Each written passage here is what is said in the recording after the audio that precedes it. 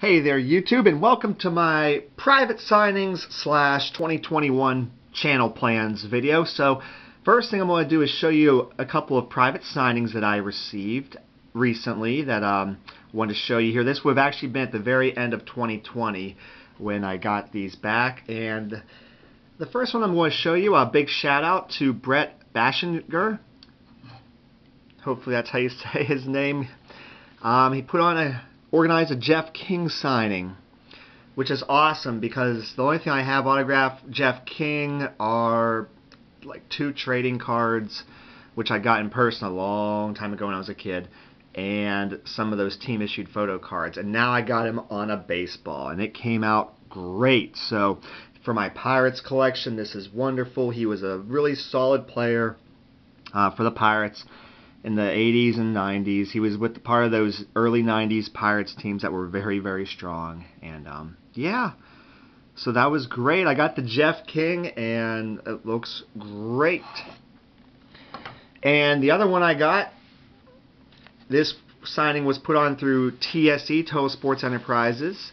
I've had this program for a little bit and just decided next time they had a private signing, I have to go for it, because an in-person autograph signing opportunity with Rocky Bleier is just not going to probably happen for a while yet. So we got him on this Sports Illustrated. This one item I like a lot more than just any plain old baseball.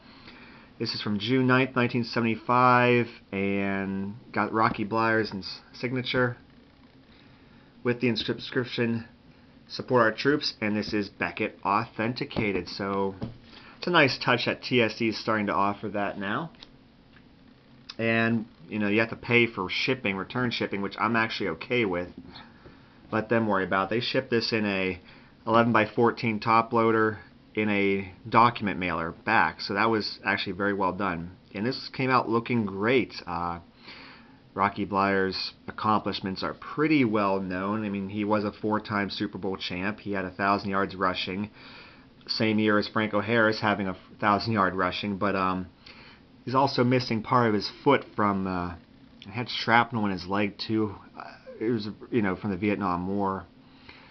Real rough situation, and he really fought back, hence the,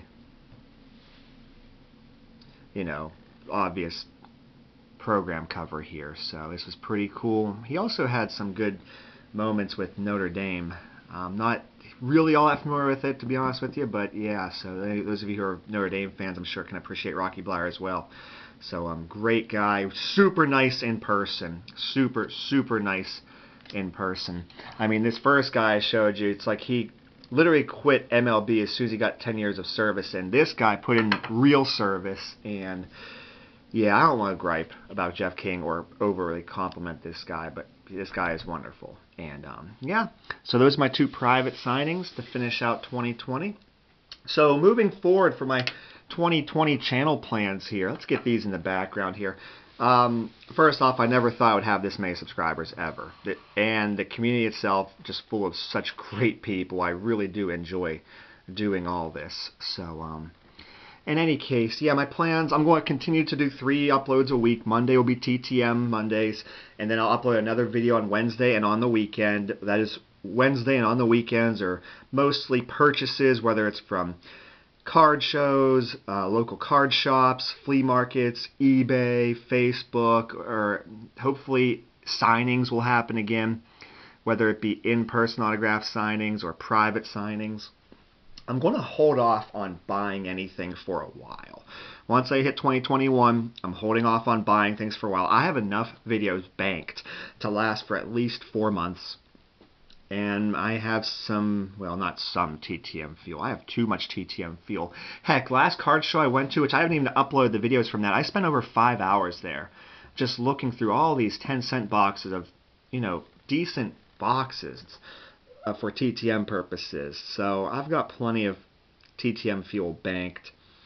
I want to become more selective of what I buy. I'm going to cut back on purchasing game balls as signings are minimal. I love my MLB authenticated game balls, but it's kind of silly for me to even purchase hardly any of those.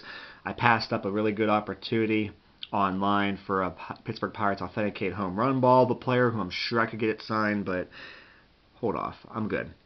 And also, as I've mentioned, I've already got enough cards for TTM purposes. So the only reason why I should be buying purpose cards are specifically for a certain player for TTM or PC. But I don't even want to buy any cards for a while. I want to see how long I can go without buying anything. And if not, just become real darn near selective when I do. And TTMs, this is probably the biggest, as I think most people enjoy my TTM videos the most. I'm going to send out 7 requests a week, 1 for each day. So when 2021 is over, I will have sent out 365 requests. And that's going to be tough because I have a lot of TTM fuel. But this will help me remain focused on collecting who I want and not just sending out as much as I can to whomever will sign. No. I have a very specific collection. I don't want to just branch out for the sake of branching out. So I'm going to send out 7 a week, which for some people that's a lot, and for some people that's not a lot. But at the same time, that's going to keep me plenty busy and not force me to go out and buy more TTM material. So 365 requests, yeah, that's something I can handle pretty well. That's a lot better than me doing 10 a week, which can be a bit taxing at times. But I am going to start obviously my Monday videos are going to remain TTM Monday videos, but I'm going to start my next round of Wednesday and weekend video uploads with 2020 top 10 lists. I've already made a top 10 in-person autograph signings from 2020. I've already made a top 10 list of private signings, a top 10 list of TTM non-trading cards.